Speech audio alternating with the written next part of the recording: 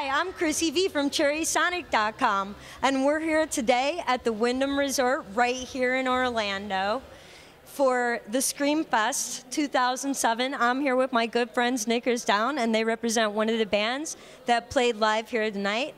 How you guys doing tonight? We're good. Good. Doing just groovy. All right, awesome.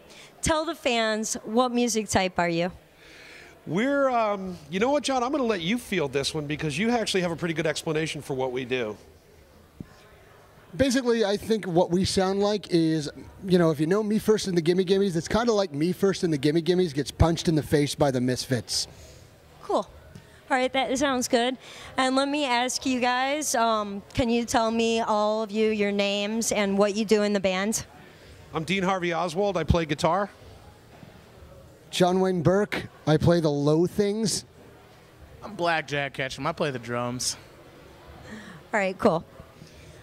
Hey, let me ask you guys this question. What do you guys have in store for Knickers Down as the new year approaches? Do you have any projects coming up that you want to talk about, CDs or anything like that? We have a CD that we've been working on for about a year.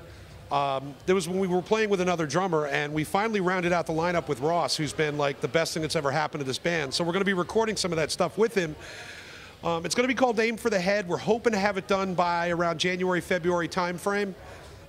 We've got a preview CD that we're actually premiering here at Screamfest 2007. And we also have a movie project that we're working on. It's a zombie movie called Clayface. We're working with Walter Trayanovsky Jr., who wrote this awesome screenplay, and we're kind of doing some work with that as far as soundtrack, but we're actually involved in the whole process. We're all part of like the whole production of the movie. I think we're even going to maybe even put Ross in it. I'm not sure. But that's, I'm sorry, I'm hogging all the microphone time because that's the kind of guy I am. John, what do you got going on? It's okay, cool. Well, actually, I'd like to take this time to say that Ross is fat, but aside from that, this might come as a surprise to, you know, everybody that likes us and Knickers Down, but last week I almost quit the band. And that was because I had this pair of pants that I always wore while I played. And I was on my way to a show, and lo and behold, I found a hole in the crotch of these pants. And I was devastated, and I really didn't think I could go on playing. But I've pulled through, and I have new pants. All right, excellent. Glad to hear about your new pants. Tell me another thing. Could you guys tell me something about the influences that you have? Like what's influencing your music as you come up here and play out live? Definitely, I really grew up a lot listening to the West Coast punk sound, Fear, Black Flag. I also, because I'm from New York, I was really into the Ramones, Velvet Underground. That's kind of my influences. I don't know about John and Ross. Fire trucks. I'd have to say the Bouncing Souls and Mest. And contrary to what John said, I'm not fat, I'm jolly, and I'm the sexiest jolly man you're ever going to see. He is the sexiest guy in the band. Yeah, he is the sexiest guy in the band. He's got a sexy factor that actually you can find it. It's MySpace/Ross Ketchum is sexy.com. All right, cool. Can you guys tell me another thing? Let me ask you this. Where would your dream concert be if you could see your band playing anywhere, on any stage, anywhere in the world? Where would you guys like to play at? I'd like to play at Wembley Stadium in front of about 100,000 people. I mean, I could do that. I'd probably do it for like $50 too.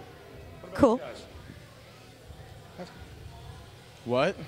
No, Ross, what I'm asking you right now is tell me where your favorite place to play would be in the world if your band, Knickers Down, could be on stage anywhere. Where would that be? Main Stage Warped Tour. Yeah, I'm a dreamer. I'm a dreamer. All right, cool. Actually, yeah.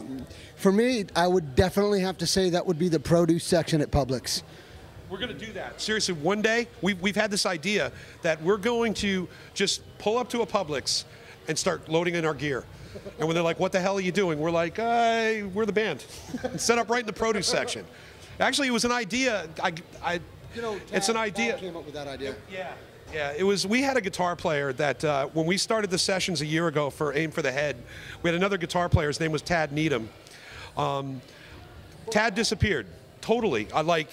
We're not I don't think we're even supposed to be talking about it now, but it's still under investigation, blah, blah, blah. We have not heard from him. The anniversary of his 1-year disappearance is actually coming up. And I think they're actually, I think if you guys want to look in the Orlando Weekly, or I forget what the magazine is, I think they're actually going to do an article about it coming up. So if you guys want to keep an eye out for that, they're going to actually do like a 1-year anniversary article for Tad Needham. So you guys might want to check that out, because we still, even to this day, we're hoping that it returns, and we're keeping him in our prayers.